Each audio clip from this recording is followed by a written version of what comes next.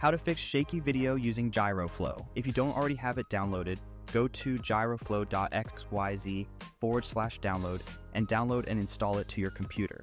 Upon opening the software, you can conveniently drag and drop your footage into the center of the screen. If your footage is from a GoPro, the software will automatically apply stabilization. For other camera types, you may need to select a suitable lens profile by searching your lens under Lens Profiles. In case your gyro data doesn't load automatically, you can simply click Open File under Motion Data and select your gyro data file, and once your gyro data loads, you will want to select Auto Sync under Synchronization and wait for it to load.